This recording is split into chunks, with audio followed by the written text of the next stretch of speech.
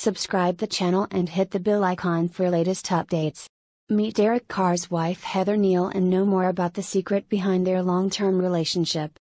The renowned American quarterback, Derek Carr, who has made numerous records for his club New Orleans Saints, has been married to his high school lover Heather Neel for the past 10 years. No doubt, Derek Carr is a happily married man. The couple tied the knot in 2012 and have 4 children together: Deakon, Deker, Dallas, and Brooklyn. Carr's professional football career began in 2014 when he was drafted by the Oakland Raiders in the second round of the NFL draft.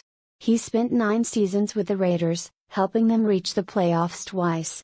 In 2023, Carr was traded to the New Orleans Saints, where he is currently playing his first season. Not only an outstanding quarterback, Derek is also a good leader and has a reputation for being a good teammate.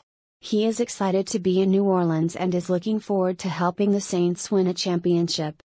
Surprisingly, even though Derek and Heather are childhood sweethearts and Neel has also been a cheerleader in college, the duo did not meet on the field.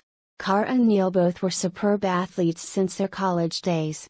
But it was when Derek visited a restaurant, where Heather used to work, their eyes met and they fell in love. Back in 2013, while recalling her first interaction with Derek, Heather shared to ABC7 that she was initially not impressed with Carr because of his cheesy flirting. Interestingly, the 32-year-old player had shared that that moment he met Neel, he knew they were going to get married soon. Guess what? They met in 2009 and tied the knot in 2012, after enjoying a lovey-dovey relationship for 3 years.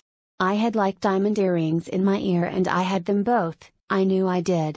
And he said, 'Why are you only wearing one earring?'" Heather shared to ABC7.